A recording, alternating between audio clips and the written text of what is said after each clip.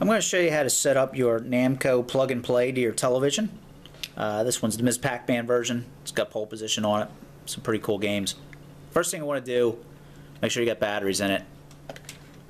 These games, you typically have to unscrew the panel and put 4 AA batteries in there. In this case, the Ms. Pac-Man, it's on the reverse side. On other games, such as the regular Pac-Man, it also has Dig Dug on it and all that. It's not on the reverse side, it's on the bottom. So look for it, put your batteries in there. All these games typically have 2, some have 3, but they have 2 connectors. I'm going to show you how to put them in the back of the television, or where to put them. So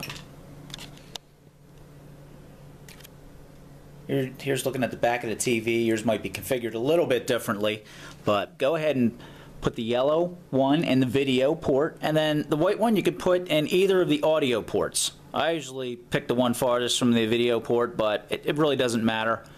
Keep in mind too, if your screen is coming out black and white or fuzzy, you've either got one or both of these in a wrong port. You might have them reversed, or it might not be connected all the way. So push it in a little bit harder, and you should clear that up.